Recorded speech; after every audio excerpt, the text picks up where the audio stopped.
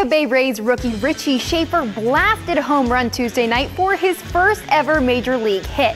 And he celebrated the accomplishment with all of his imaginary teammates. Shaffer homered to right field in the 7th inning of a blowout victory against the Chicago White Sox. His real teammates poked fun at the rookie by giving him the silent treatment once he returned to the dugout after rounding the bases. Shaffer did his part in the prank, proceeding to give high fives and hugs to some imaginary teammates while his real ones huddled away from him. But don't feel too bad for the rookie, as his real teammates gave him his due props just a few moments later.